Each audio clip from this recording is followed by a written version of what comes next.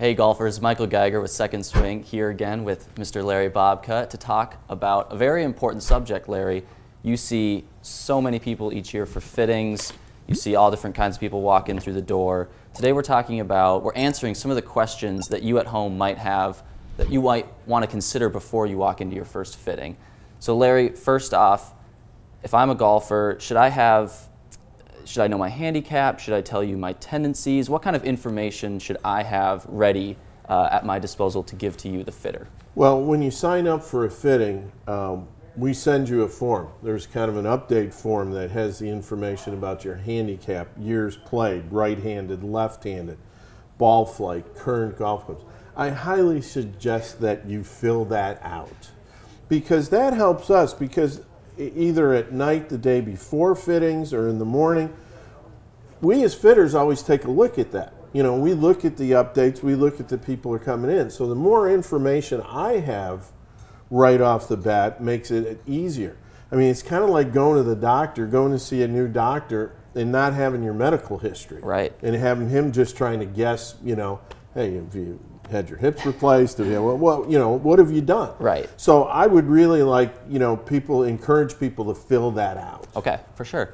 Now, say I'm going in for a driver fitting. Should I have a few brands in mind? How many brands in mind should I have? What from a brand perspective or a model perspective, what should I kind of bring to you? Well, everybody, you play around the golf and say you got a Callaway driver and you hit your buddy's TaylorMade driver and you hit it really good.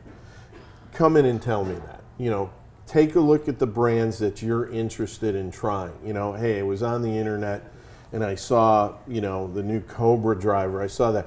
I mean, that's information right up front that helps us make the fitting that much more efficient.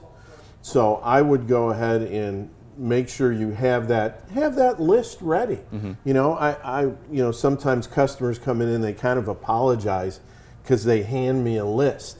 I'd rather have a list rather than trying to figure out what they're interested in, rather than going through a fitting for 45 minutes and then all of a sudden somebody goes, well, hey, I really wanted to try the ping drive. Well, that's information I could have used. Absolutely. So yeah, definitely have an idea of the things that you want to try, or the things that, and there's no bad questions. I mean, hey, the driver that you might have in your mind might not be the most efficient, but it's always worth it, talking to the fitter about it, whether you hit it or not.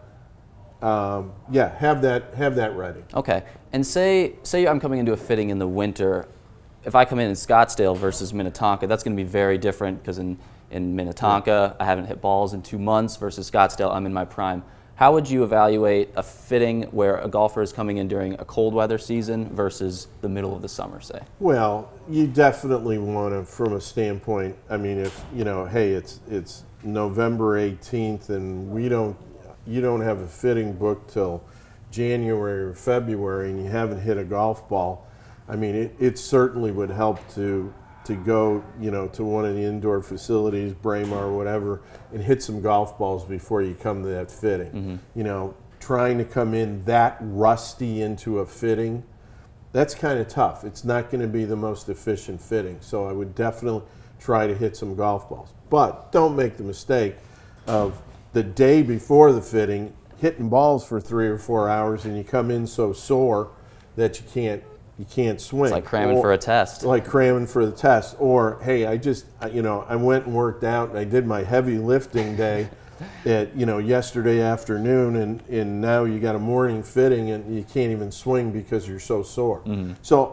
I would prepare coming in for a fitting just like you're going to prepare for a round of golf. Okay. I mean, if you're going to play an important round of golf, you're not necessarily going to go have a heavy workout. You're not going to not hit any golf balls.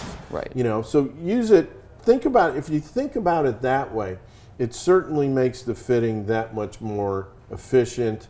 And I'm going to make it. It's going to make it easier for me to help you, and you're going to walk out the door with a set of clubs that you're going to be really happy with. Okay, so we've covered a lot of the ground in terms of what they should do. What are some kind of trouble areas, or what should golfers not do before going into a fitting?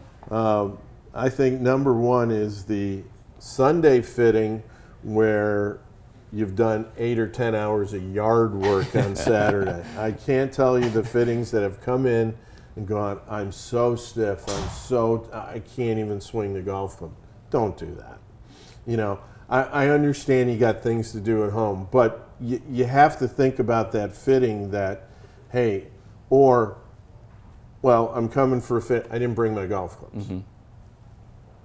Okay, well then we kind of start from scratch. Sure. You know, make sure you bring your golf clubs. You don't have to bring all of them, but if you're getting fit for irons, at least bring your 7-iron. If you're getting fit for a driver, bring your current driver, because it's always good to have a baseline. Right. Rather than, you know, if you don't have your driver and you're starting to tell me, well, I kind of hit it high, I kind of hit it low, the perspective's a little bit off, because you might think you hit it high, but the guys you play golf with all the time hit it about 10 feet off the ground. Sure. And you're 20 feet off the ground, like, oh my gosh, I hit it so high. Right. You know, so there's a perspective. It just really helps to have the current clubs that you're playing when you come in, because then we can really zero in on the ball flight and how we're going to get you a better golf club. Excellent. Well, Larry, that's outstanding advice, and we recommend golfers at home, like Larry said, there's no bad questions when you walk into a fitting, but pay attention to this advice and schedule a fitting with a Second Swing fitter as soon as possible, and reap the benefits of more distance, straighter shots, and more putts made on the greens. Larry, thank you again for your time. You're welcome. Cheers.